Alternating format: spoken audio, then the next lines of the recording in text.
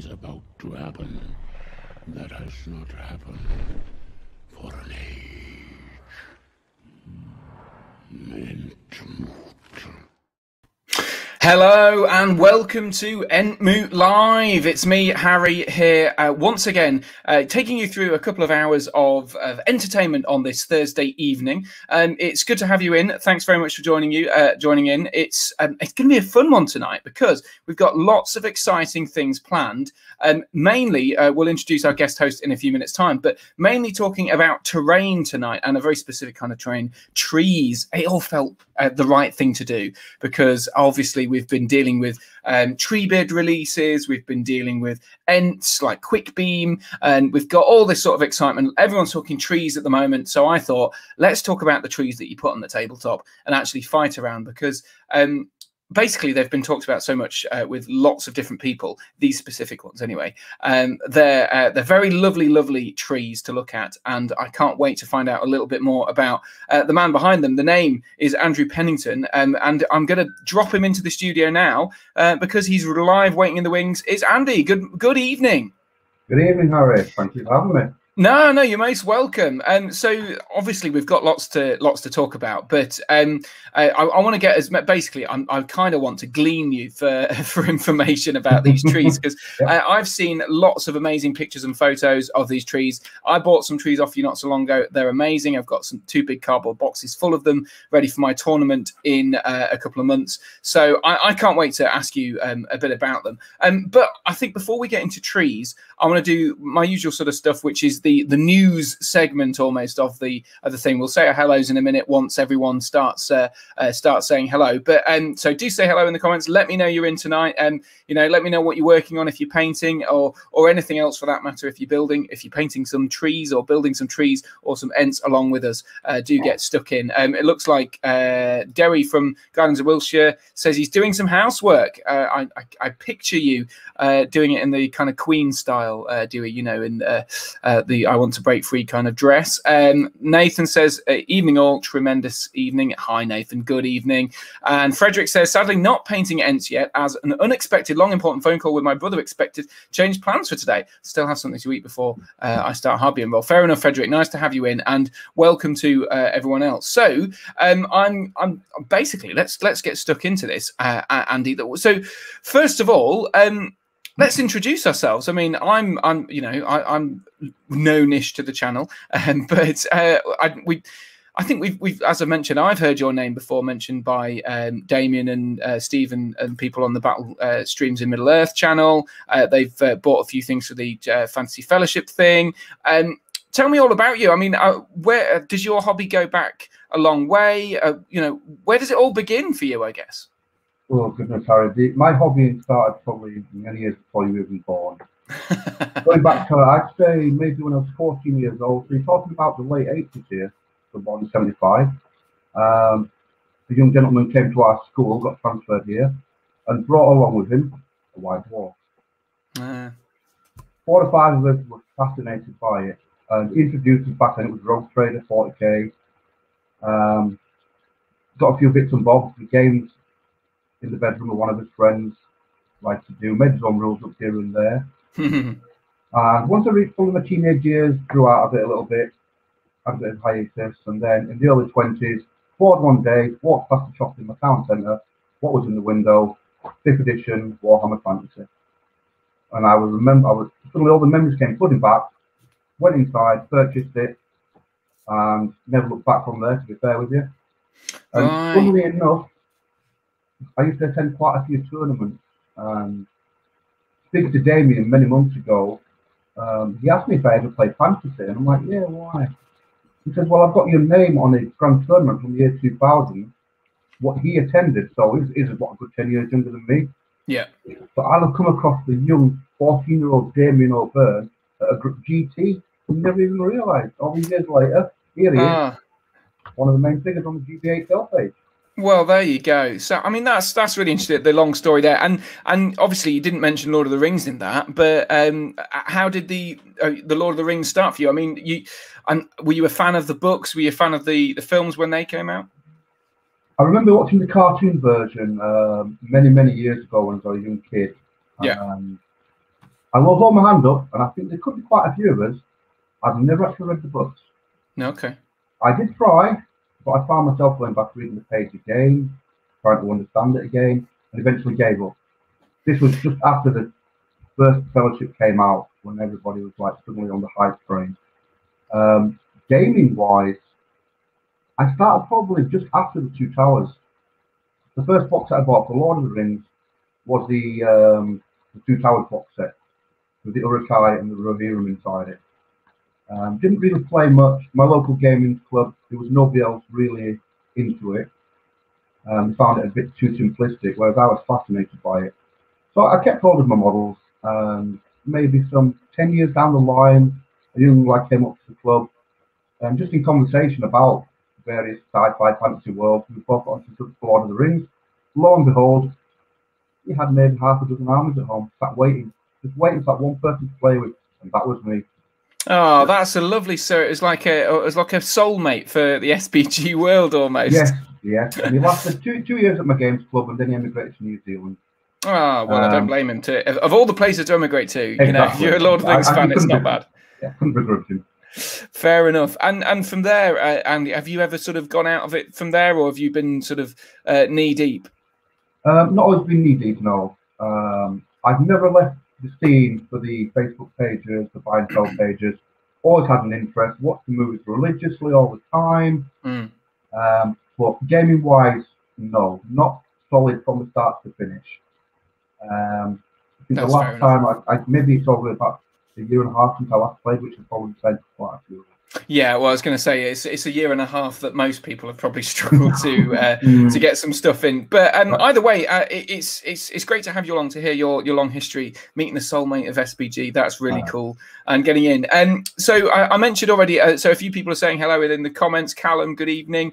Shadow and Flame, Dave, sculpting Ents when the live stream popped up. Thanks very much for joining, Dave. And I've seen your Ents; they're amazing. And I also really like your Treebeard conversion. Dave, if you haven't seen it, has done a fantastic Treebeard conversion where he's kind of roaring as he does in the films when he finds out that most of Fangorn's been chopped down and then launches the attack on Isengard. So amazing work there. I'm glad to be providing some Entmoot based inspiration for that. Keith Laurie and Blunderbuss, what a cool name, has commented saying, I had the cartoon version when I was a kid, still have nightmares about looking for part 2. I know. I think there was a Return of the King made eventually, but I think it was independent and it wasn't released properly. But yeah, it wasn't very well received, that film, was it? But either way, it's great to have Andy here this evening, because we've got lots to talk about, but I'll tease ahead again to some of your wonderful trees. Here are some of your wonderful trees.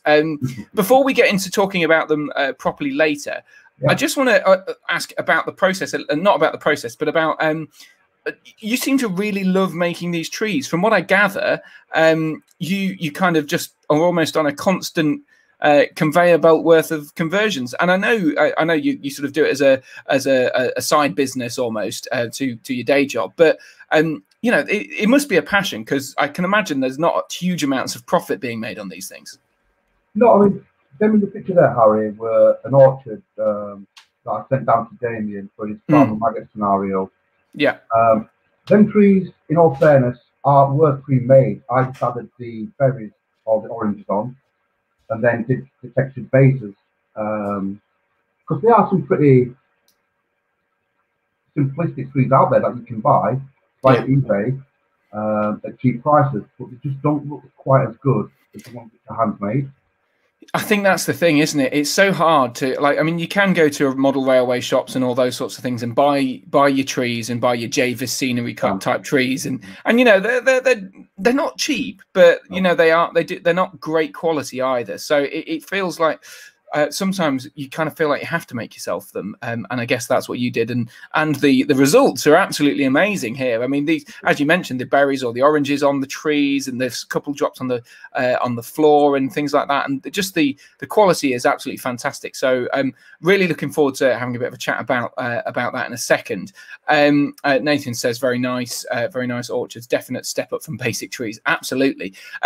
But I wanted to talk a little bit about the week in SBG, because I say the week, it's more like the month. Every month I do a live stream on a Thursday evening, and I know some people have remarked that this happens to land on the day when Manchester United are playing on the telly. It's not intentional, but someone has said that. But since we last had a live thing, we've had multiple releases, including the Easterlings Dragon Cult Acolytes, the Fangorn Dice, and of course those Ents that I mentioned earlier. Have you picked up any of these guys? Have you done much in the way of hobbying over the last sort of few weeks and months, or are you too busy building trees, I suppose? Yeah, at the moment, Harry, I'm tied up on a commission paint for somebody. Yeah. So I always try and get that finished. I feel a bit unfair to have me painting my own things when somebody's already, asked me to commit to them. Of course, yeah. I mean, I've always got things on the back burner, but I'm not one for buying models and leaving in the pile of shame. I'm one of the few gamers who doesn't have the pile of shame. Oh my gosh, you're a rare breed, because that is so uncommon. I think I know of one other, and that's Dan Collister from the Out of the Frying Pan podcast, who appears to have very little. But yeah, the pile of shame. I mean, I almost don't want to share it now, but I've definitely got plenty on my pile of shame. But so what sort of hobby? What kind of armies have you got? Have you got a big collection, a small collection, or is it quite at the moment, Harry? I'm totally strict on anything Middle-earth strategy battle game. Oh right, okay. Long story short, I had quite a sizable Urukai scout force, which I bought myself over Christmas time. Yeah. You buy your own Christmas treats, which I got painted up. Then unfortunately I had quite a large build for one of my dogs. Oh yeah, of course, I heard about this. Sorry about that. Yeah, and when you're not insured, and I live on my own, except I won't go into the details. I also had to raise funds pretty damn quick. Oh my God. So that meant selling quite a lot of what I had. But I'm one of these. I've been there before. I always start a game. Doesn't worry me. It really doesn't worry me, because a lot of my friends and other people out there have got multiple armies. More than happy to share. And okay. Well, that's nice to hear. Buying new models and starting an army again. I just love it. To be fair, I think that is true. I mean, especially when you've already used that army before, and then you're able to maybe conjure it up again and have another bash at it, which is great. But either way, I'm glad to hear it. But so none of these new releases have burnt a hole in your pocket, then, I'm guessing. No, not at the moment. No. No, I'm sure we'll wait for that moment. Well, I thought I'd briefly share. So these Easterlings, I've been working on mine. That's my little guy. I've got a little bit of fencing in the background. Decided to paint them up, and I must say, my little review here is they're incredibly complicated and difficult to build and paint, I must say, which is rare. I'm usually a big fan of painting. Usually a big fan of just generally building and painting. I'm building not so much, but painting I find actually quite easy and enjoyable. But these were an absolute pig to build, and this guy's an absolute pain to paint. But I must say I'm really, really happy with the result. They look really, really cool. So I'm glad for that. That was just my tester model, and I've got the other 8 to do. So they're looking good though. Really nice models. And the dice, of course, lots of people got the dice, but I also got a tree beard done as well, which I'm really, really happy with. And I kind of had to do a tree beard because of Entmoot, really. I've got to it, otherwise I'd be casting shame on my podcast. So there you go. That's some of those things. Have you seen the new releases, which I think people have been mentioning they're out this weekend? I don't think they are, but either way, we've got some very cool new models. Certainly, theme-wise, it's really interesting. What do you think of these? I love them. Love them. I mean, to be fair, I've always been a bit of a dwarf fan myself anyway. But the new game, what can you say? Fantastic.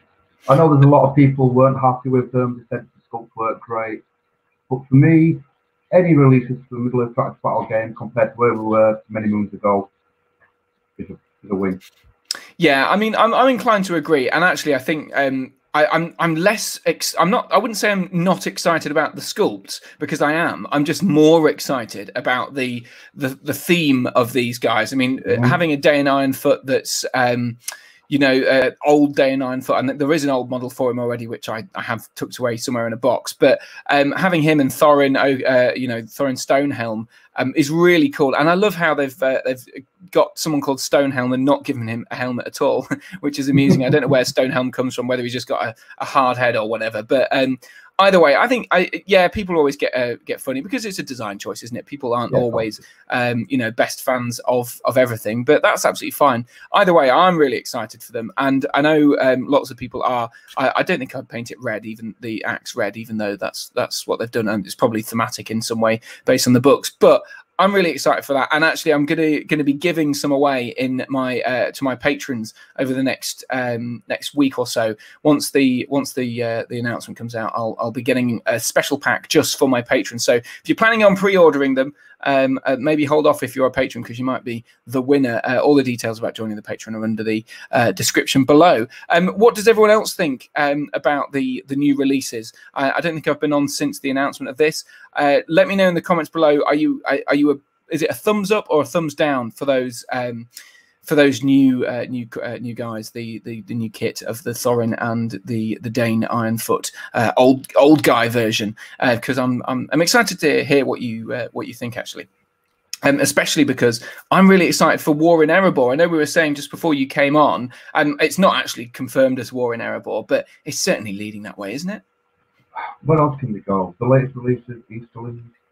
Now we've got the 2 Dwarven released, you know, in the twin pack. I'm not a betting man, but I'd say I've been 99% sure it is going to be War in Erebor. Yeah, I mean, I am a betting man, and I have put a bet on.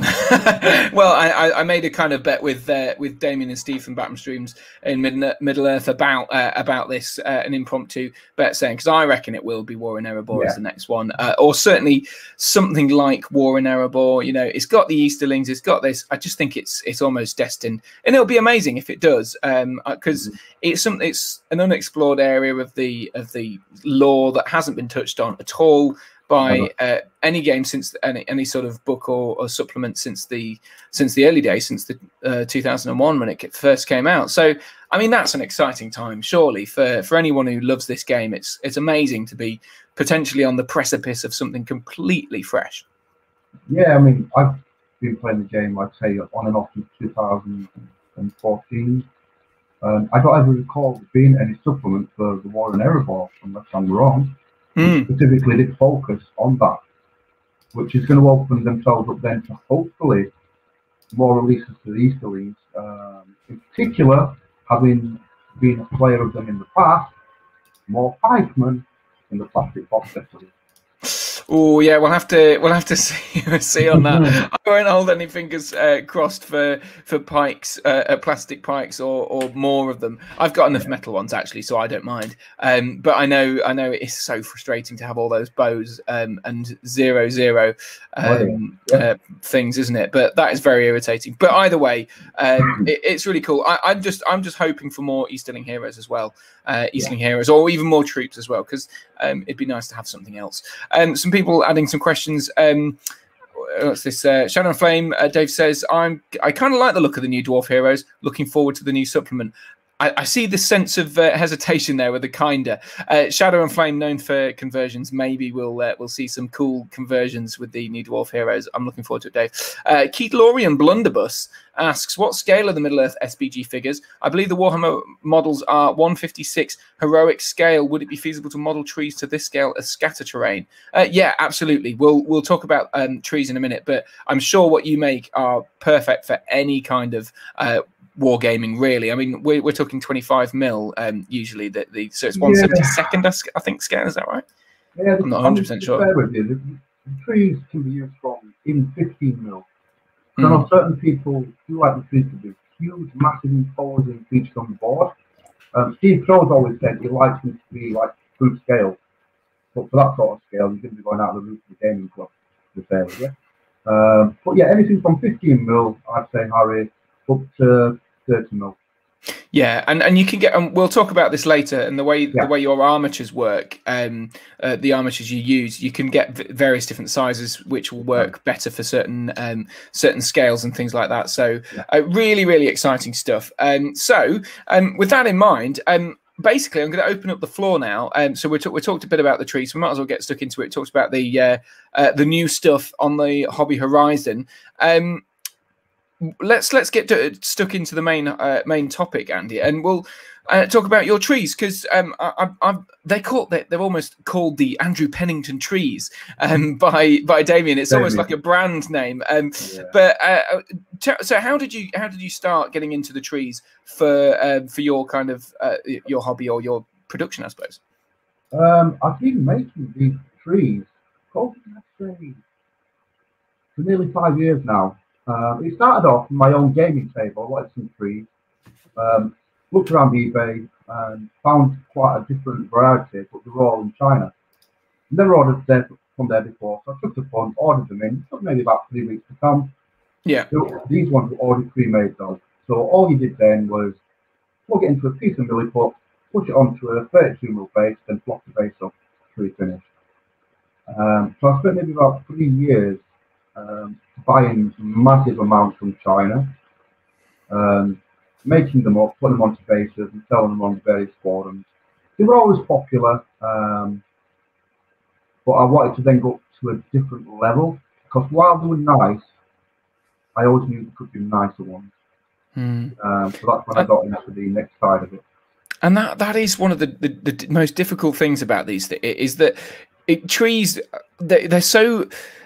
It doesn't matter if they look a bit rubbish on the tabletop, because you're playing the game anyway. But as soon as you have a really, really nice tree, especially with all the foliage on, the clump foliage we can see there, it really adds this kind of element of of immersion that you don't really get if you've just got a little rubbish plastic tree, or even some of those little railway trees. They don't quite feel right. And I guess that's what you're trying to get to. Yeah, totally there. Getting quite regular with a friend at his house with a couple of other lads. They were into the bolt action scene. Yeah. It always left me a little bit to be desired. It would be a piece of felt with a couple of what I call toilet roll brush trees, plugged here and there, stood upright. That counted as cover. Yeah, it was adequate, but like you say, it didn't get me immersed in the game as such. So I offered to make them some more trees. They were like, yeah, go for it. And that's when I started in this side of it, which is basically using proper stuff. Fantastic. Well, let's start with the basics. So, you've kindly agreed to walk us through your steps really to how to build these guys. So, where do we start? I mean, I mentioned the armatures already. Should we start there, or do you want to start at the bases? I suppose both. Yeah, I mean, in all honesty, the initial setup is as expensive as you want it to be. Yeah. I've done trial and error. The one thing I've yet to master is I cannot make my own clump foliage. I've bought a blender, I've bought various types of foam, I've cut up soap, as you name it, blended it up, but it's just not quite the same. Right. So, I mean, tree-wise, on the screen, is that in focus, Harry? Yeah, we can see that. So that's tree armatures, and they're Woodland Scenics ones, aren't they? They are. Woodland Scenics do probably about 8 to 10 different types of trees, but there's only 3 which I'd say are suitable for middle strategy battle game. Okay. The ones I buy most predominantly because you get more bang for the buck are the pine trees. You get 44 in a pack, and they measure from 4 to 6 inch high. Once plugged in, that's on a flat surface. Okay. There's nothing to say you can't put them onto the base to build them up. So yeah, that sounds about right. Yeah, that sounds about right in terms of scale as well. Because if you think, say, for, a model is about an inch, so you know, 4 to 6 times height. That sounds about right in terms of a normal tree size, doesn't it? Yeah. So, like I say, you get 44 of them in a pack. Depending where you go, the cheapest I found is £15 posted. You're averaging on eBay about £23 posted. Yeah. So it's worth to shop around. And how many are in the back? In the pine trees, it's 44. It's a lot in there. Yeah. You get a lot of value for money out of them ones. The other 2 packs to do are both deciduous trees. And again, there's one pack which has 28 in, but they're 3 inch high, which are a little bit on the small side for me, up to 6 inch high. So you basically get 8 of each to make up the 24. You get 3 inch, 4 inch, and then 8 6 inches. And how do sorry, and how do they actually work? I mean, because you've got a bag there. Can you sort of give us I'm just knocking all my glue off the table. Could you give us a sample of how these things actually work? Because I know they come flat. Yeah, basically that's how it'll come. It's just the frame's flat with the base attached to it. Yeah. So all you're simply doing is twisting off the base, getting rid of the tab connector. Yeah. Once you've done, obviously the trunk itself is wired inside. So you just literally twist with your hands and your fingers, shape your branches. Once you're done, plug it into your base. Don't glue it in at this stage, just plug it in. And then basically ready to go with that. Right, yeah. So and it's easy then. I mean, that's quite an easy start, isn't it? Yeah. I mean, to be fair with you, Harry, all of this is very, very easy. It's just trial and error and getting the right materials. Mm. I mean, I've had a lot of, pre-bases what I've been, because I just couldn't quite get X, Y, or Z right. It's taking me my time, but once you get the right things there, you'll fly through it. So yeah, bend your armature into shape, twist your branches around, and then comes the next part. Now, a lot of people have asked what glue did I use to get the foliage to stick on.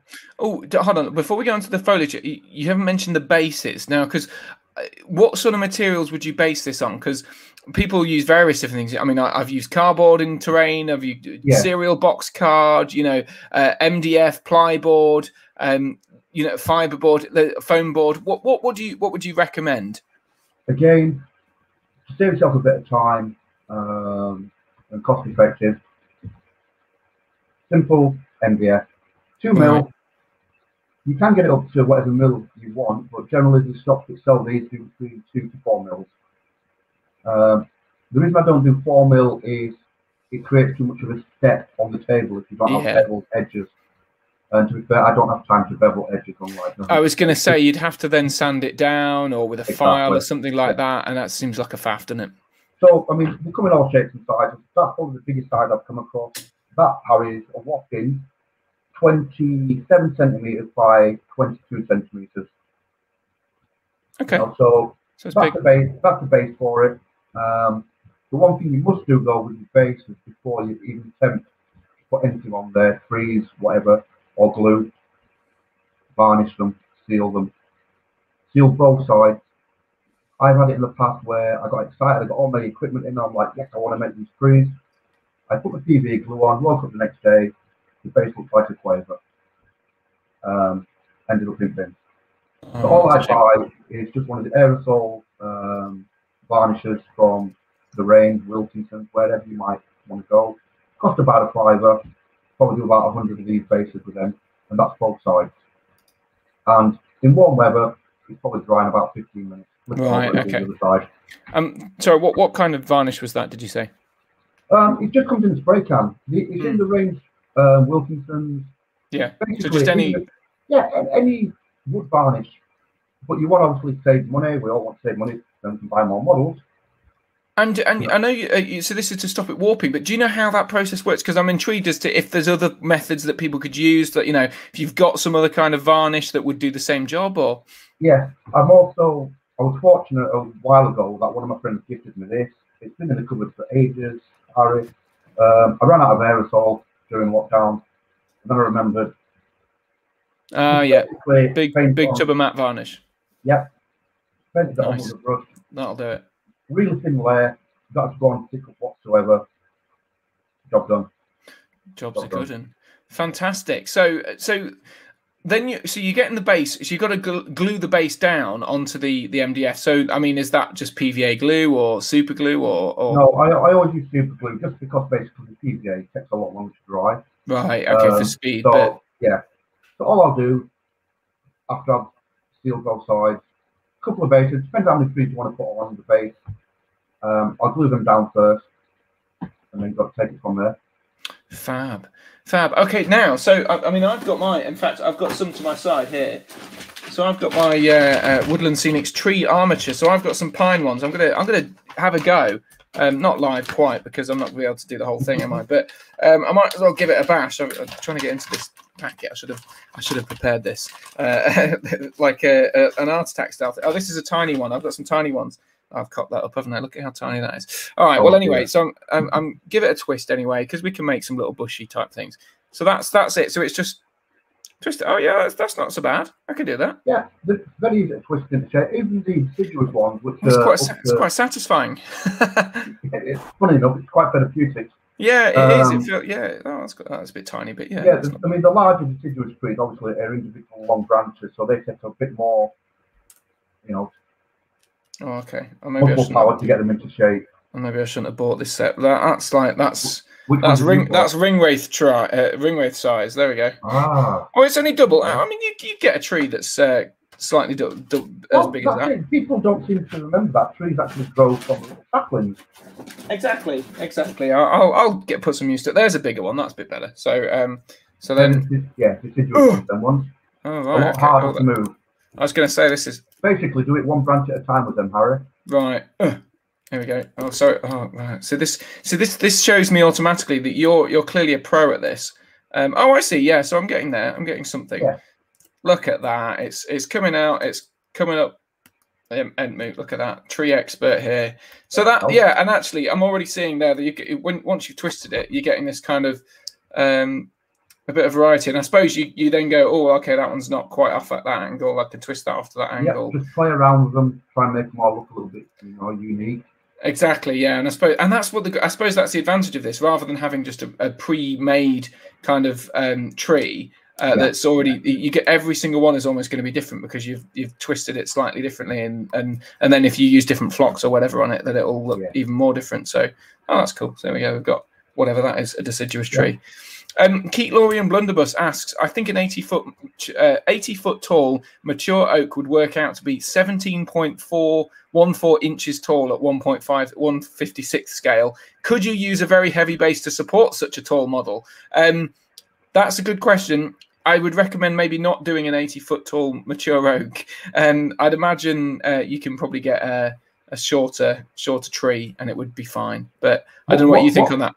What did he say it would be in inches wide? He said 17 inches tall, which feels. I have made 20-inch tall trees myself out of balsa wood. Right, so you start with balsa wood. Yeah, because I'm guessing there are no Woodland Scenic armatures for that. Oh, but it's the same process, I guess. No, I mean the balsa wood one, quickly go over. Was literally got myself a wire brush, scored down the balsa wood to create obviously like a bark grainy effect. Yeah. And then you just stand the knife to chisel it into a point at the top. And then added the branches in at the sides myself. It took a hell of a long time, mate. Yeah, I can imagine. And Nathan's pointed out that may be excessive for a table. I think he might be right. Maybe, and Keith Laurie admits his maths could be wrong. To be fair, it may well be wrong. But either way, a 17-inch tree does seem a little. That would be like insanely tall trees, I would have thought. Maybe because unless you're thinking like the Galadriels, Lothlorien trees, or big redwood trees from North America, those sort of things. But then that's not, but maybe that's just a bit silly. I don't know. Yeah, my man was doing many moons ago for a commission for a chap who played Star Wars Legion, wanted an Endor theme for the table. Yes, that makes a lot of sense. In fact, I've seen some of those recently, the kind of Endor themed things, and they look really cool. I thought they'd work quite well as a Lothlorien themed as well. And so the next stage, I've twisted this, and I imagine it's glued to a base. What do we do with it? How do you glue the foliage on, and what foliage do you use? So let's start with the glue, I guess. Yeah, glue wise, please don't use PVA glue. Okay, so I'll throw my PVA glue away then. I had it prepared. While it will create the strongest bond, sadly, it takes such a long time to dry, Harry. And when you've got it on your armature as well, when you're putting the foliage on, because there's no instant bond, it's likely to slide off, mate. Right. So, I mean, I shopped around. I tried floor tile adhesive, but when you spray it, it's too stringy. It makes a hell of a mess, mate. Right. Okay. So I should chuck this out the side as well. Sorry, Harry. I've got all these things prepared because these are the things I thought that I might end up using for the trees. And I was going to do I was going to basically do this. I was going to just experiment with them all and see what happens. I've got to just break the lid off now. The thing is, you can use the spray can. Yeah. The floor tiling, but if you're spraying it indoors, mate, I wouldn't advise it without a mask because the odour that comes off it is quite potent. Right, sure. The best thing I found, I have to shopping around and also going on proper railway making forums and what have you, was a product called Hobby Tack. Hobby Tack, yeah, okay. Yeah.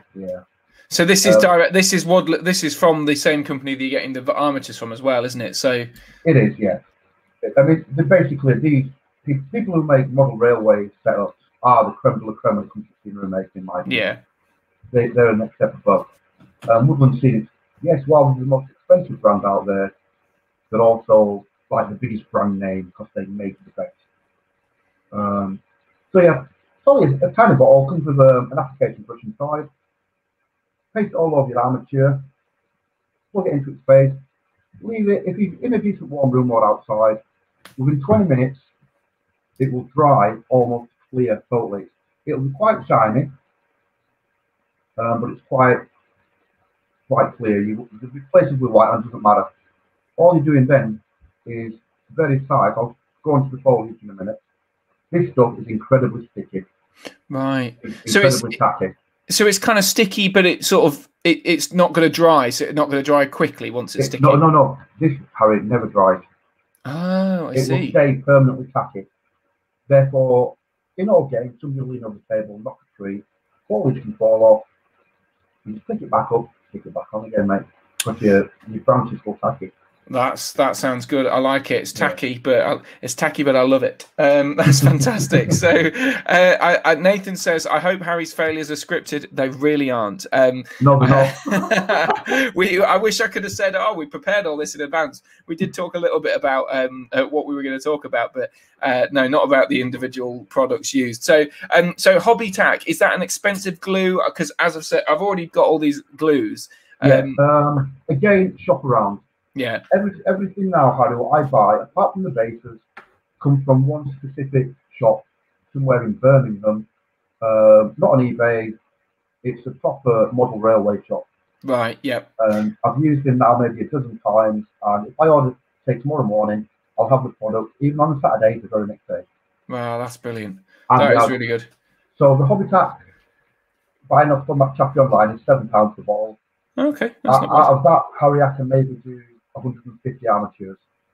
150 armatures. Okay. Yeah. So there we go. I mean, and I can see. Because I thought with the branches like this, with a brush, I thought that's going to be a bit faff. So I thought if I get my ceiling tile spray, then maybe that'll work, and it'll do it all quickly. But I mean, you're the pro, and you've told me not to do that. It's like the old. That's the brush applicator. What comes with it? Oh yeah, okay. So it is like the old. It's like the sort of PVA glue paste or whatever it is that I've seen it on American films about with school where you see the kid eating PVA glue and things like that. So that's brilliant. So that's the glue. So to recap for those people who are just joining us, which includes Adam. Hi, Adam, and Michael. Evening. We've got the tree. We've got it on an MDF base, which you've bought the bases ready-made, basically, but I suppose if you've got 2mm thing and a jigsaw cutter, you could do that. And then we've put a Hobby Tack on it.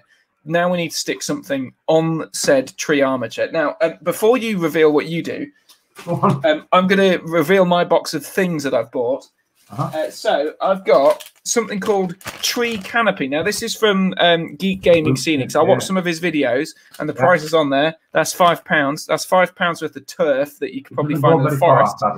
Yeah, it doesn't go very far, does it? No. And also, it's probably literally he's probably gone out to the woods somewhere and picked it up. But I suppose I'm paying for it. So, so the other things. In your defense, I've bought a lot of stuff from Luke. Geek Gaming. He does good stuff. So there's this stuff as well. This is clump foliage, and I have this. This is a Geek Gaming one, but there's also the stuff from Javis as well. So this, if you're looking carefully, it might not. I don't know whether it's focusing properly. But this is just clumps. This is like little balls of kind of, I don't know what it is. It's like flock glued together and mixed with paint or something like that. So that £4.50. That's a lot in it. It is for the size, mate. Yeah. What else have I got? What did I buy? There's another one in here somewhere. There's some bags of sand. Oh, here it is.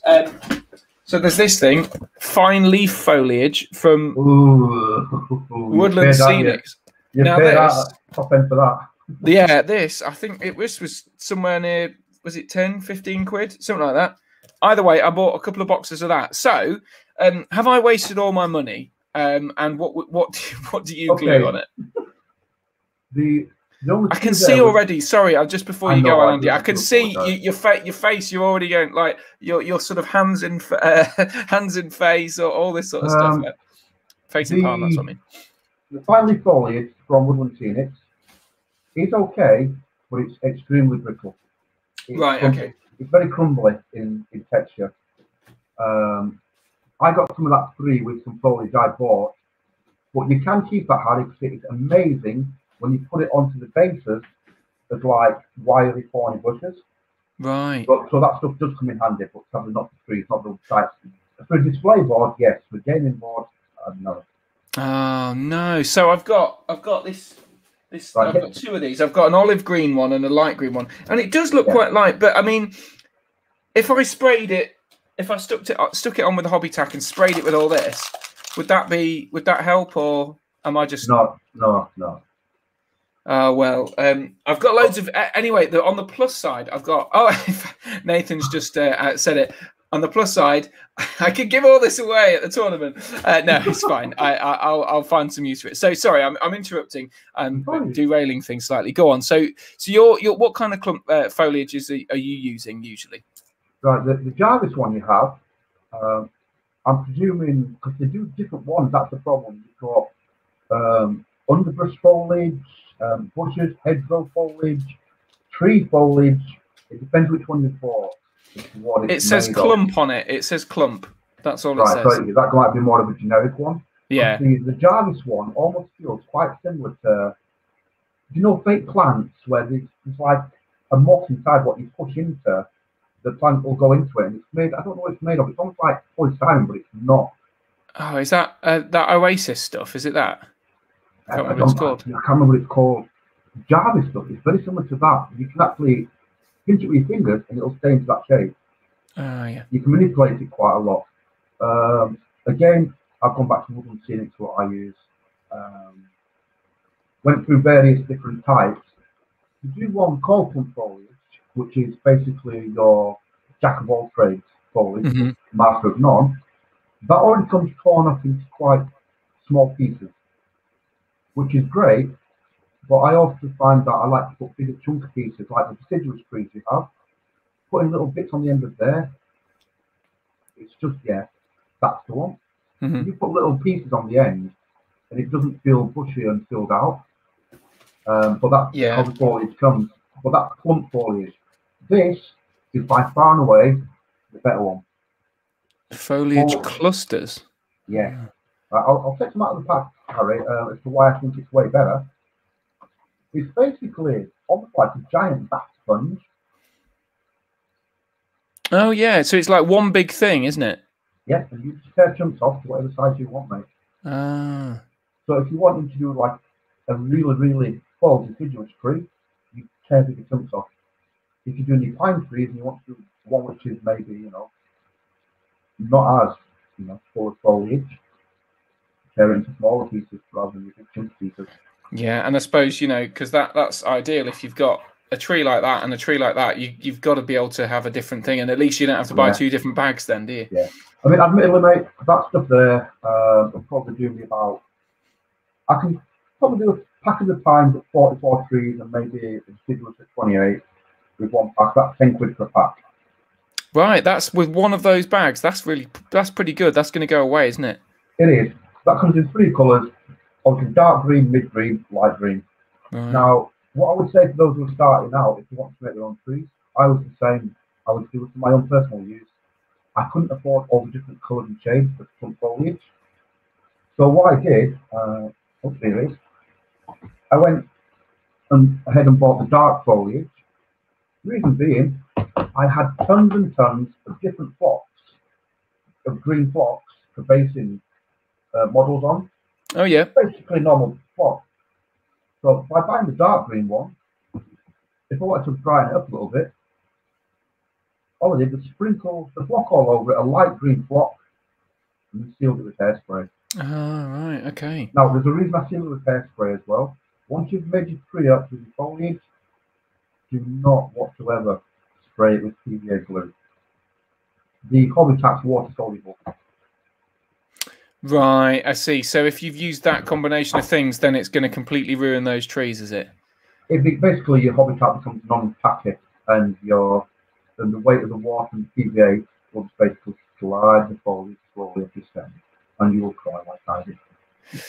Oh, right, okay. So if, say, for example, I bought some trees off you, and then one of the trees, the clump fell off, and I then sprayed it with PVA glue, that would be a bad thing to do. No. I mean, if one piece, one little clump came off, you could stick it on with PVA glue because it's just that one point of the tree which is getting PVA glue on. Okay. What I'm saying is, once you're at that stage with the tree fully made, don't attempt, because this is still spongy to touch. I know a lot of people like to seal things down with PVA glue. You're fine to do the base of the trees, where the armature plugs into, but don't do the tree directly. Right, so okay. Basically, your Habitat, which is on that one, will dissolve and become basically mush. Well, fingers crossed I haven't ruined your trees that that you sent me then. Because I did spray one. I did spray one or two because there's a one lump, because after the journey a couple of lumps fell off, and I thought, oh well, I'll just spray a bit of PVA and that'll be fine. So fingers crossed when I put them back in the box they hadn't all fallen apart even worse. Yeah, no. I'm sure it'll be fine. They all looked fine anyway.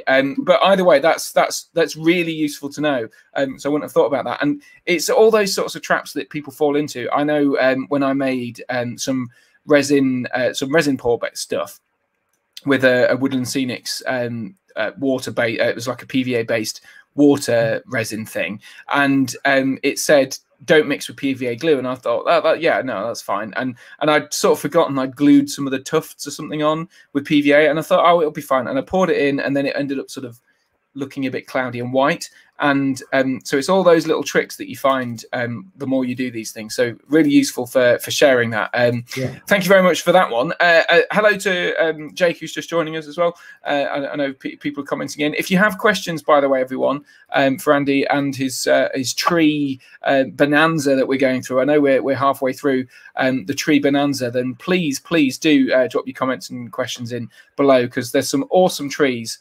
that Andrew has been showing us and has been telling us how to build. I mean, this is the quality of stuff that we're talking about tonight. And I know we've just been focusing on the armatures and things like that at the moment, but this is where you start, isn't it? And then you get some really nice bases from there. So we've got to that stage. So you're doing clumps, but as we can see from this picture, there's loads of different types of clumps. And is that all pretty much the same kind of stuff? Is it all the same clump foliage, or do you use like a variety of different materials with your foliage?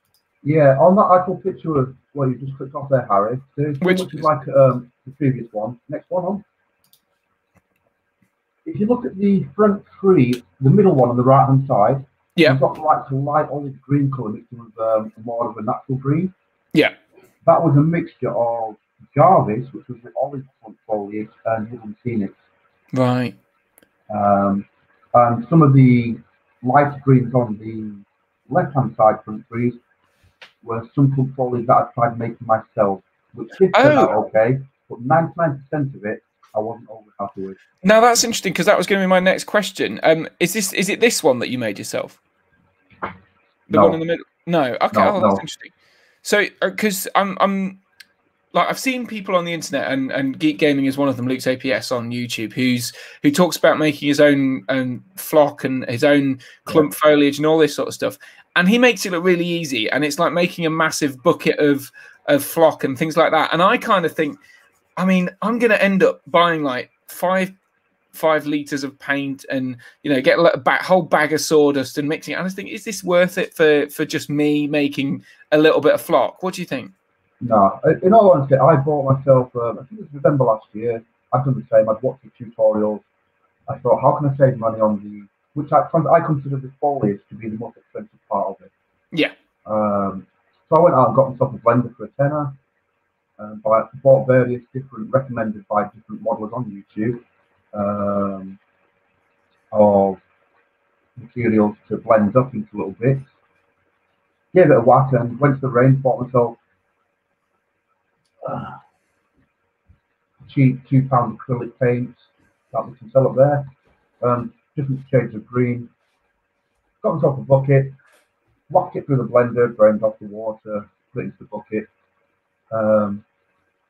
Some of them give you measures of how much you should put in a ratio. Others just say, look, just do what you want. The more glue, the more firm the clumps will be. So I did all that, put it onto a baking crate, squashed it together into the clump. It must have taken nearly 2 weeks to dry, Harry. 2 weeks? Yeah. Okay. Yeah. I'm going to scratch that off my to-do list then. Yeah, this were in a room where I was putting them on top of radiators overnight and baking them. So you continually turning the clump upside down, back to front. But no matter how much PVA glue I can put in there, it didn't hold the clump. So it ended up being more straggly little pieces, which is fine. Then you can use that to put onto your faces later on instead of putting your expensive foliage clusters on there. That's interesting, and because I mean, they must. There's some of these hobbyists you mentioned on YouTube. They must have worked on these videos or worked on these strategies many times, and then it's really interesting to hear, someone going, you know what, I've watched a video. I think I could do that, because that's exactly what I thought. I thought I've gone down the terrain rabbit hole, honestly, Andy. I really have, because I'm interested. I've got this big tournament in July, which excitingly is now definitely happening. If you're a big Lord of the Rings SPG fan, I've got a tournament. I'm going to be announcing some of the tickets on Monday. It's only for the people reserved so far. But I was thinking, right, okay, I'm going to build some terrain. So I've got these armatures. I've been watching videos, and I bought those trees off you, and I thought, oh, you know what? I've seen these things. I could do this. I could do it. And then, you're disheartening me in some ways, Andy, because I thought I could make some cheap clumps of foliage, but maybe it is just too much effort, and I should get someone like you to do it because you're a pro. The making side of it, Harry, making your own effort and reward. It was just too time-consuming, waiting for it all to dry. Yeah. And then the end result for trees, it was just a no-go for me. I've seen Mel Bolt, the terrain tutor on YouTube. Yeah, he's massive fantastic. Following, amazing.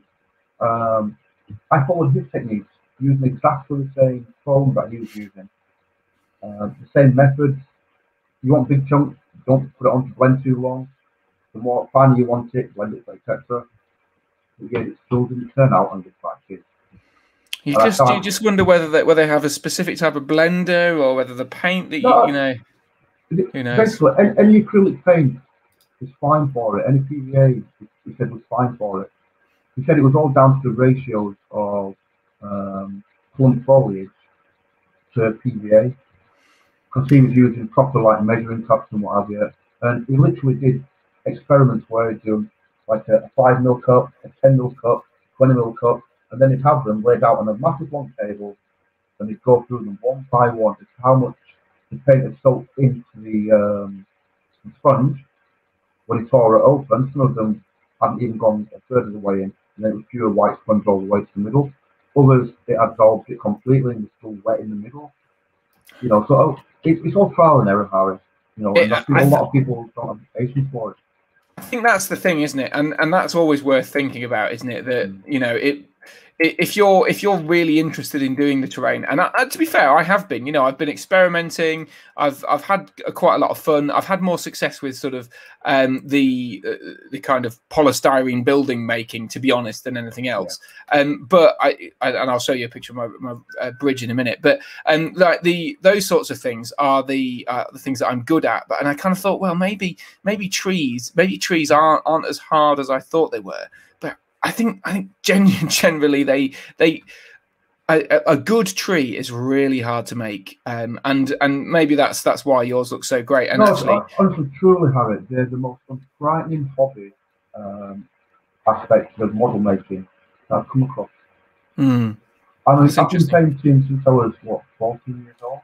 Yeah. And even now, I'll buy models that scare the life out of me.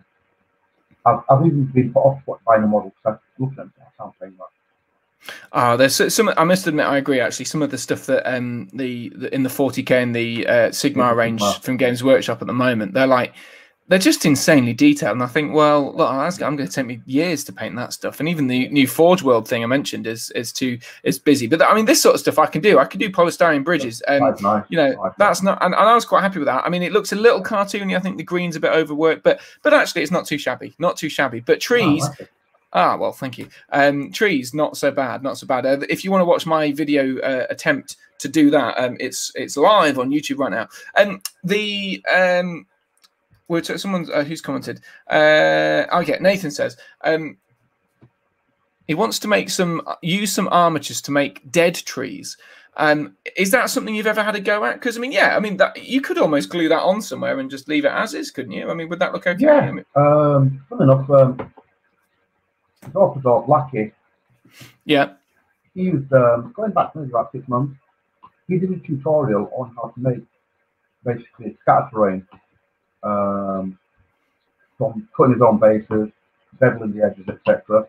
But again, he had all the equipment in his own home, so advantageous, right? And that's the thing. I know in Australia, people have like oodles of space because it's a massive country and there's like fewer people who live there than they do in the UK. So they've got like massive garages and they've all got like a workshop and a shed and everything. But I don't think going back to Nathan's question, what he did was on some of his bases, he literally just laid the armature down on its side, on the base next to the actual built-up ones, and just do a little around stuff on it, and used a pair of snips to clip off some of the branches on the armature to look like it's snapped off.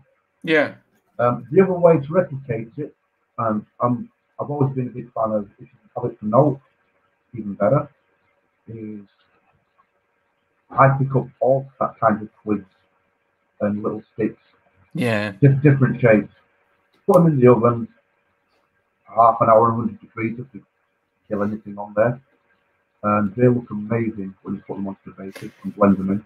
You know, I recently bought a sort of a bulk buy of loads of toy soldiers and stuff, and it had a fair bit of terrain and things in it.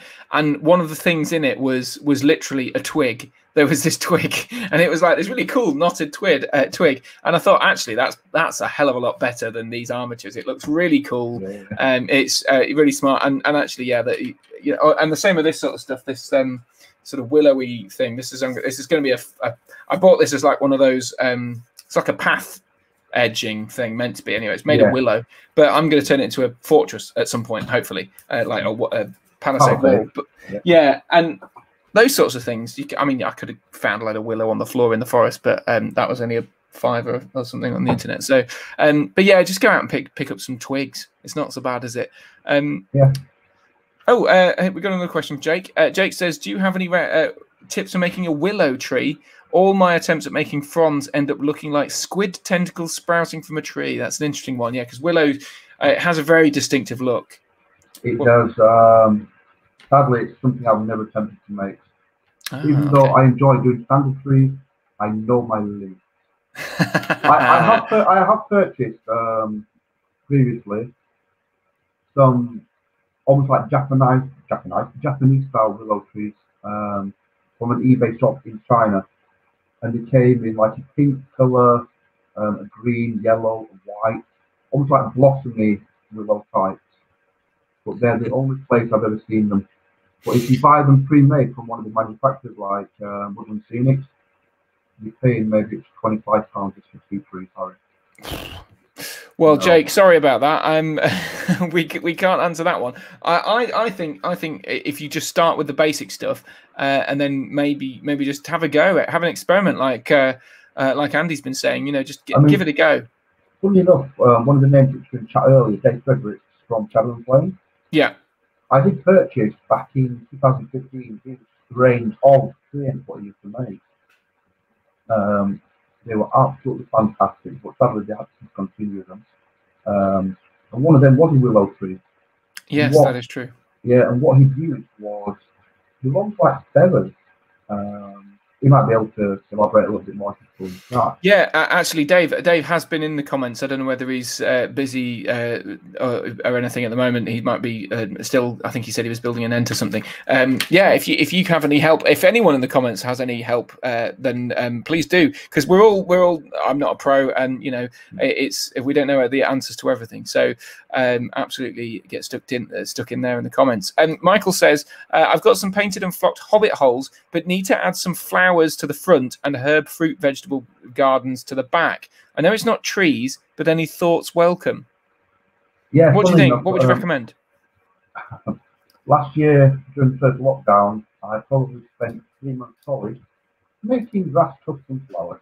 Ah, you see, I was thinking you were going to mention these lovely fruit orchards. I was going to ask what the balls that you use to make the oranges are. Again, a couple of sellers on eBay.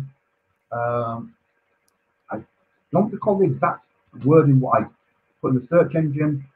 I just typed in model fruit trees, and obviously these came up. All they are is little pieces of polystyrene. Pieces of what now? Sorry. Polystyrene. Oh right, so it's little balls of polystyrene. Yeah, coloured. Oh, that's an interesting idea, Michael. I don't know whether you like that idea. If orange, they come pre-coloured: orange, red, yellow. Just one of them, but I can't remember what colour it was. But I suppose you could make that yourself if you've got a bit of polystyrene with little tiny balls. You could just break it up and make a few of the little balls or something. Or I guess you could do anything with them, little tiny balls to make fruits and potatoes and all that sort of stuff. That could be good. Yeah, I mean, regarding grass tufts and what have you, I found it more satisfying. I used to buy quite a lot again from eBay, but I found it more satisfying making my own. Yeah. So I think I spent maybe £16 on the strongest bargain range grass applicator. Yeah. It will not take anything more than 6 mil grasses. Anything longer than that is not powerful enough for static charge won't pull it through and stand it up. Yeah, I found that.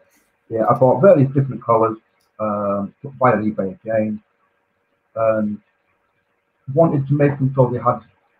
I previously was using PVA glue on top of parchment paper, but then the base of the flower was solid. You couldn't manipulate it onto an uneven surface. So instead, I asked around, and from again Deep Gaming, there's a specific glue which you can use, which remains permanently again sticky. So you basically stick it down and you can peel it off and stick your stuff onto wherever you put in it. This was the next glue on my pile. Is it this one? Fast drying basing glue. That's the one. There you go. You see, I thought that might come in use at some point. I clearly spent too much money on glues. That stuff is like PVA from the offset, but once it dries, it's tacky. But Luke did say not to use it on free armatures. He didn't say why. Oh God! I've just. No, I mean, he said that, but I couldn't understand why not. Because if it remains tacky, like the Hobbitat, what is the difference? Oh, well, exactly. Well, I'll give it a go then. I'll give it a go. It's just sort of started leaking prematurely here. I don't know why. You have to apply it quite thinly. It might take maybe over half hour, 45 minutes to get tacky. Made a right mess. Look, I've literally just opened it and it's squeezed and it's gone everywhere and it's right. Yeah. Anyway, I should stop doing that. But that's interesting. So and that was you use that in blobs and then just put a bit of flock on. Do you need the static grass applicator? Because I know most people who don't make terrain don't really have them, and I use a bit of flock and it seems to work fine on bases. But I've only just started using a static grass applicator, and I have to say it didn't work first time, and it was a bit rubbish. I mean, 2 mil, I've used that on some bases recently for a Blood Bowl team, and that does appear to stand up, but it's only 2 mil, so that's the thing, isn't it? An illusion. But 6 mil, I've never had it successfully stand up, across the whole stuff or on the base, unless it's been with using natural proper grass stuff. But the thing with the grass stuff, once you've made them, basically, once it's dry, you can buy all sorts of different colours, paint pigments, whatever you want. Go and brush over very gently over the top of the stuff, sprinkle on whatever colour you want. You've got a red flower, yellow flower, whatever you want. So for Michael, going back to Michael's herb and fruit vegetable gardens, I mean, just tufts, is that the way to do it? Because I almost thought, there's another idea, a little bit of tin foil rolled up in a bowl, painted green. Would that look like a cabbage? Maybe. I don't know. Yeah, I mean, there's all kinds. I mean, like these herbs, again, go for a dark green grass tuft, and then you can buy just your foliage, what you put onto your bases, your static blocks, what you put onto your bases. All I've done with them to make herbs before, I've made some which are dark, just by a bit of glue on top of the grass tuft, sprinkle on, and it looks like then it's got a bit of a darker flower on top of the lighter green stuff itself, which gives the illusion it's some sort of plant growing, not just a piece of grass. That's fantastic. Well, there you go, Michael. Hopefully that helps you. In answer to, I think it was Jake's question, Shadow and Flame says, I use natural fern for the willow tree giants, approximately £2 or £3 for a pack in aquarium stores made by a company called Super. So there you go, Jake. Hopefully that works for you. You might be able to find it if you search for it. But thank you very much, Dave, from Shadow and Flame. We knew we were in the presence of experts for willow making. So there you go. So I think we got to the stage where we've got back to the actual tree. We've got a tree with you've glued the clump foliage on with the hobby tack, and then you said hairspray on top. So after that, you've got... No, sorry, just the hairspray part is it. Oh, sorry. That is just standard clump foliage. Right. No hairspray, nothing. Okay. What I used the hairspray for was when I first started out, I couldn't afford to buy different colours. Oh, so yes. What I did, I went with a dark green one and then used flocks to brighten them up and then seal it with hairspray. Right. Otherwise, don't use hairspray otherwise. Oh, right. Okay, so you don't need to seal it in any way at all? Not just a standard tree with clump foliage on, no. No, so because I mean, to be fair, they have arrived. I mean, I mentioned earlier that I bought a few from you, and they've arrived. Yet the odd clump comes off, but largely they are there. So they have survived the journey. Yeah, I mean, they're built to last. Like, what I generally do is once I've made them, I'll do what we call a tap test, Harry. You basically hold it above your foliage box and tap it. Any loose bits will fall off, then you know it's solid. Yeah, that's true. That. And then, so for your bases, because we might as well go through the whole process. Once you've done that, you always put little bits of rocks on, and it's not just a standard base, which I like about them actually, and it adds a lot. And it's the same as with models, isn't it? Really, the whole base is faces, bases, make a mini, that sort of stuff. And that's exactly what you got here. And just walk me through this, because you just put little clumps on and then a few rocks, and is that it, or have you got a sort of specific methodology behind it? Yeah, that actual picture there, Harry, were pre what I call Mod Podge base. Okay. Which were what about these? Just basically standard block mixed with some rockery. I deviated the entire base, adding different rocks here and there, bits of clump foliage, anything else I wanted to put on there, and that was as far as them particular ones went. I've since played around with different various techniques and come up with something which I've seen enhances them a hell of a lot and gives you more options where you just don't want to do simple forest type base. You can make it into bases without any trees on. You can use the technique what I use to make really, really craggy, rocky bases for the Iron Hills, for example. Yeah. I don't think I have any pictures of those, but yeah, that's close. Yeah. The one which I'd probably just got maybe about 20, 30 different lots so far this year. They do take a bit longer to make, So you've got a bit of drying time involved after you've made the base. But yeah, what I decided to do was, when the base was simply like that, I wanted to give it a little bit more texture, make it a little bit uneven, have certain areas where it's higher, where maybe I could then elevate a tree and make a 3-inch tree into a 5-inch tree. You know, give it that illusion that it's taller than what the actual tree is. Yeah. So, first of all, what I actually thought, let me find the bottle for you. Again, fantastic product, Harry. I used it on tanks and what have you in the past. It's basically a weathering pigment from Vallejo, Yeah. called Russian stick mud. Now, one day I decided, what's it going to look like in the base? I pasted it on, it dried. I gave it a quick light dry brush, and after I finished blocking it, I thought, wow, that looks really, really good. The problem is the tub's quite tiny, mate. And it's £12 a tub. One of those tubs, the largest board that I did, used almost an entire tub. So yeah, it's just not worth it, is it? It's not worth it for you. It's not, no. It's designed not to put it on bases that large, I know that, but I got carried away by the first result. So again, good old YouTube.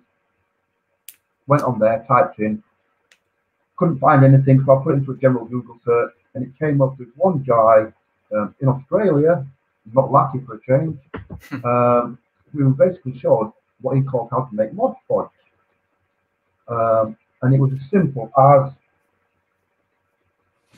I'll just grab some out quickly for you, show it here.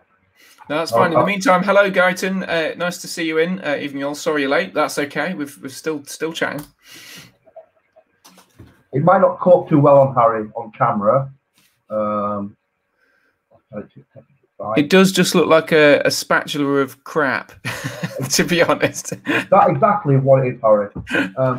Now, all I did was PVA glue. I buy it again, 5 litres a tub for a tenner. So it then like that will last you forever in your hobby life. So it's that's just PVA glue and sand. Yeah, PVA glue. Put your PVA in first, then pick an acrylic paint of your choice. So if you want in like a dark brown paste, acrylic ink, you can use anything, just colour the actual sand and the glue. That's why I went out and bought them cheap ones for £2 a piece, mate. What sort of ratio are you talking about? Half PVA or a bit more than that? There's no measurement for it. The reason there's no measurement is the more PVA you put in, the more sand you need to add to thicken the substance up when you mix it round. And the thicker the paste is, the harder it is to spread. So I generally get it to consistency where I get it onto a spatula, and when you hold it upside down, it takes its time to form off very slowly. So yeah, PVA glue. Put your choice of brown, whatever. You can use beige, you can do sand bases. Do what you want, grey, it doesn't matter. And that's all you do for the base. Just mix that up then. So I guess it saves on that. It gives you a bit of texture, doesn't it? Rather than say putting the glue on and then the sand, which is flat. It gives you the lumpiness. Yeah. If I want basically a flat texture, I'll just add play sand to it. If I want a more rougher texture, I've got basically bits of the old slate. Oh yeah. In tiny pieces, dirt from the garden. I've seen people on other videos use dirt from the garden. Anything to give a bit more texture and bumps and lumps when you paste it on. So I've got. That's all you put them in. Right. Old coffee jars. Anything you've got an airtight lid on, it'll stay workable until the day you put it onto a base or expose it to air.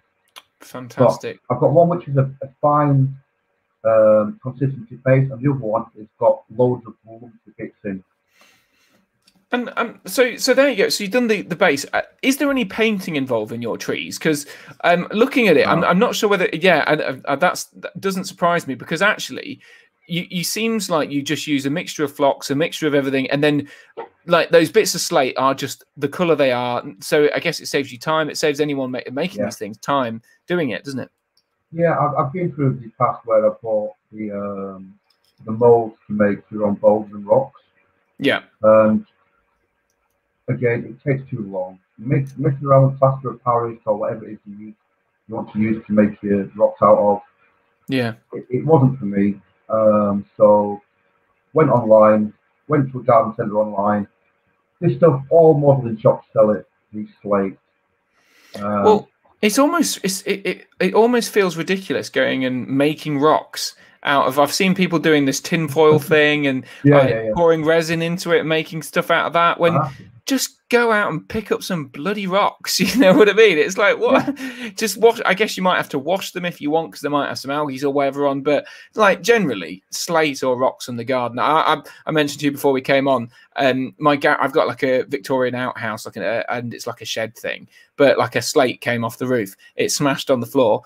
I've got terrain for weeks then. Yeah, exactly. You're the only person who has that. The slate fell off. Like. Yeah, exactly. I'm like, yes, terrain. Yeah.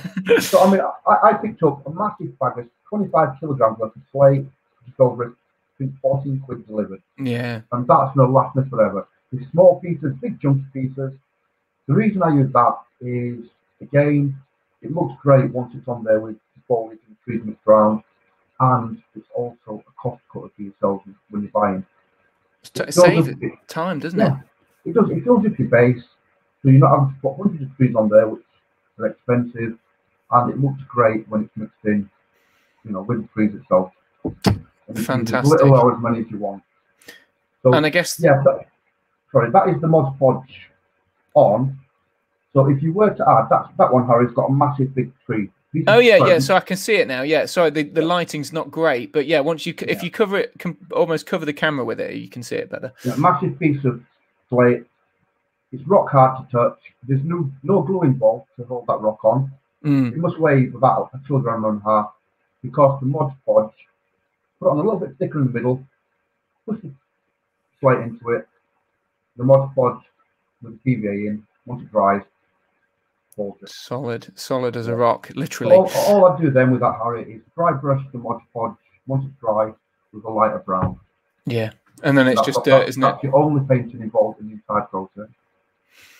Yeah, Shadow and Flame agrees with you. Says he bought a bag of slate chips from Poundland and he's got enough forever now. Yeah, so there you go. That's the tip. Yeah. Don't make rocks, just buy them. They exist in the world out there. We don't want to deprive the world of actual stones when made out of plastic and polystyrene when you could just buy rocks. So there you go. And that's kind of it. That's the whole stage process of how to make a tree according to Andy Pennington. So they're the trees, and and I mentioned this before, you commission these, lots of people buy them. I've bought dozens of trees off you, and, people can have a go at them, but you seem to get something out of it. You really enjoy making these trees, I'm guessing. Otherwise you wouldn't do it much, or you certainly have a roaring trade doing it. Yeah. Unfortunately, people have asked me before, why don't you do it full time? I've got so much admiration, Hardy, for people who are commission painters and do this, as full-time jobs. To me, it's a hobby. I want to still be able to enjoy it without having to worry about will it make me enough to pay X, Y, and Z. Yeah. So I love to sit and watch your podcasts, your live shows, same with the Steve Crow ones with Damien. And I'll sit and paint, but generally I'll be sat making trees, making bases. Yeah, exactly. That's the thing. And that's how you do it. That's brilliant. Yeah. Well, it's been an absolute pleasure having you here for almost this an hour and 20 minutes. We've talked loads of stuff, including the news, about the game and stuff. But one thing I haven't done, which is something I do with everyone, is we play a game. So this is what I call "What Do Your Elf Eyes See?" I finally came up with a thing, and so this is where I ask people to have a look at a clip from the films, the Lord of the Rings or Hobbit films, and then answer a question which I will tell you after you've seen the clip. So are you up for playing a quick game? Yeah, when you say elf eyes, let me just put my glasses on. We'll put the. Legolas, what do your elf eyes see?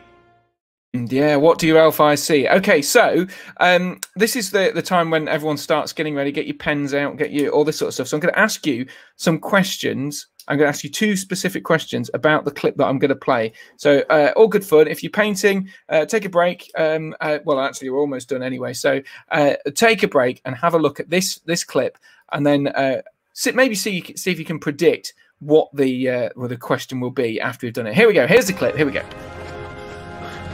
Yes, famous. Whoa, there we go. Get back! So we're in Moria.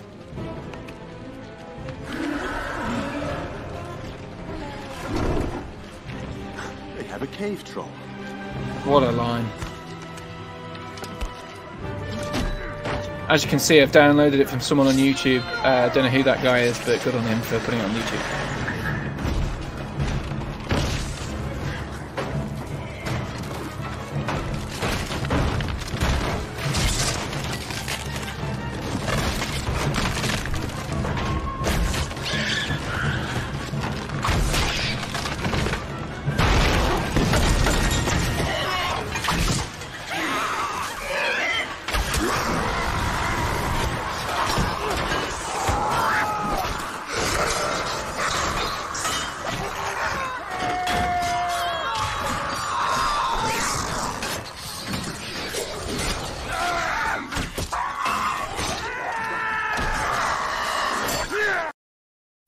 What a moment that ends on. There you go. There you go. Okay, so that is the clip. What a film. I mean, what a moment. This is one of my favourite bits of the film as well. And it ends on a good Aragorn death kill. So I've got a question. I've got a question for you, Andy. Right, people are guessing in the comments what the question's going to be already. They're predicting it. Nathan T said 6,000 of something. I don't know what. But the question is, did you have any ideas of what I might ask you? Right. I always was terrible on this. Right. Okay. How many? I like that. Jake Winnett is thinking it's 16 gallons of goblin blood that comes out the guy at the end. I like that idea. Okay. So the big question is, how many arrows were in the door when they closed it? How many arrows were stuck in the door that the troll later smashes through? So he says, "There's a cave troll. Arrows hit the door, but how many arrows in total were stuck in that door?" What do you think? Everyone, start guessing now before Andy has a think of what he thinks it could be. So, did you spot the door? Were you counting the arrows on the door? You're the time when you play this game, you're literally trying to count every single thing. Like 5 axes, 6 of this, 7 of them. I did look, and I think what I think I saw, probably miles off, but let me give my answer.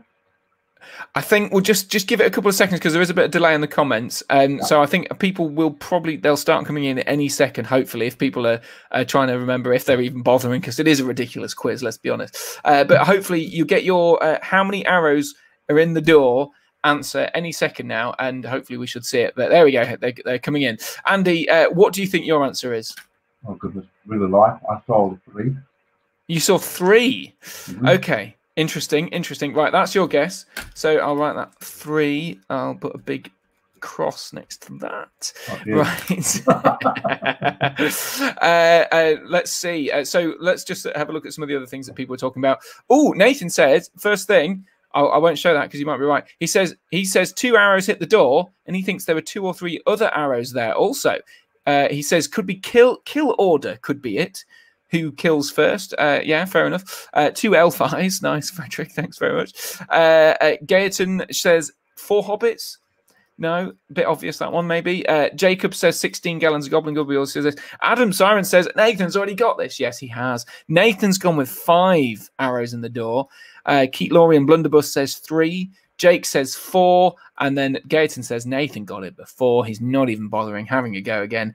The correct answer is 5 arrows in that door. Well done to Nathan. You get a bit of drink. Entram. There you go. That's just for you. That's just for you, Nathan. Well done to everyone else who guessed. I think no one was exact on. Jake said 4, which was very close, but no, there were. I did double check. There were 5. And The other question I thought I'd give you two. I thought I'd give you two questions here. That is not true, Nathan. Nathan says patrons get the question an hour early. That is not true at all. This is a very fair game, sort of, even though no one actually wins, although you did. The other question was, how many arrows did Legolas fire in that clip? How many arrows did Legolas? So Legolas, you know, well, Gimli's obviously the dwarf there. He's right at the back, but he's defending Balin's tomb. He's waiting. But Legolas gets the kills in early, doesn't he? So how many arrows and therefore how many goblins do you think Legolas killed in that sequence that we saw there? Or we'll say killed, you know, we assume maimed or at least hit with an arrow. Yeah.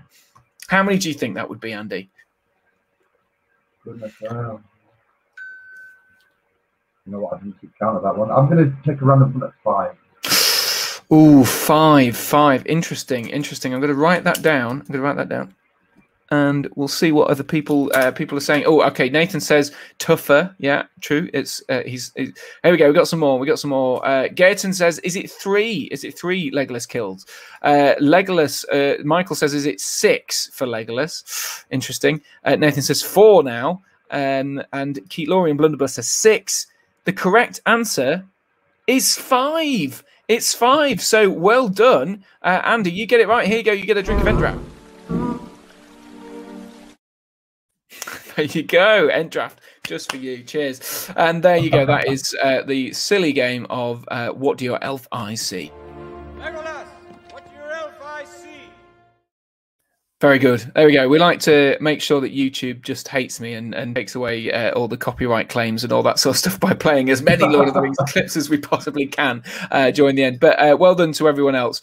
There we go. Shadow and Flames saying he's got to go now. But that's okay because we're going now as well. That's it for Entmoot Live this week. It's just coming up to 10 o'clock as well. So it's about as much as I usually like to do. I will be watching the battle streams of Middle-earth tomorrow evening, probably not the start, but certainly the end. And hopefully you guys are all in there as well. If you enjoyed this, do like it and comment on the actual post as well, because that sort of helps deliver it up to people apparently. And thank you very much, Andy, for coming along. It's been an absolute pleasure. Thank you very much for showing me how to make trees. And giving us all those little tips, because your trees are amazing and I would highly recommend it. If people want to buy trees from you, how do they go about doing that? You can send me a private message via one of the groups on Facebook. I'm on all the related Lord of the Rings ones. But I've also going to be listing some probably tomorrow anyway for general sale. Okay, so there you go. So if you look for what's at the Lord of the Rings trade group, you'll be posting some trees up. There you go. So if you want to buy those trees from Andrew Pennington, just search for Andrew Pennington on Facebook, and you'll be able to find them hopefully. Thank you very much for joining us, Andy. I'll say my goodbyes. Cheerio. All right, take care, guys. Bye. Bye. All right, right, there you go. That's Andrew Pennington. Thanks very much for him, and to everyone who's watching still. Really appreciate it. It's always good fun having the whole gang in once a month. As a reminder, I said earlier on in the stream, I'm going to be doing a giveaway, patron giveaway of those. Where are they? I'll get the picture up. Not those. These guys. So when they are released, I'll be getting some extra ones just for patron supporters. Who basically, if you're a patron supporter down below, you'll be entered into a draw. Just follow the links in the description below, and you'll be in for a chance of winning Dane and Thorin Stonehelm when they come out, and you won't have to pay the postage price. Isn't that amazing? Because it's like 40 quid and you don't want to spend all that just for the one. Also, Entmoot t-shirts. These are on the way to some patrons as well. Not on the way, they're going to be sorted soon, but people are getting Entmoot t-shirts and dice. So it's all very exciting if you join us on the Patreon. Anyway, enough self-promotion. Thank you very much for watching the Entmoot podcast. There should be some more podcasts soon, but there's one out at the moment that's just come out about what was the last one out? It was Lore of the Rings, which was good fun as well. That was all about do the profiles of the game accurately represent characters in the book, and people like Nathan Talbot were in there as well. So, and Damien O'Byrne, which is mentioned a few times, and Jeremy from the Green Dragon podcast. So quite a star-studded show podcast last time. So thanks very much for watching, and I guess I should end on Boorarum.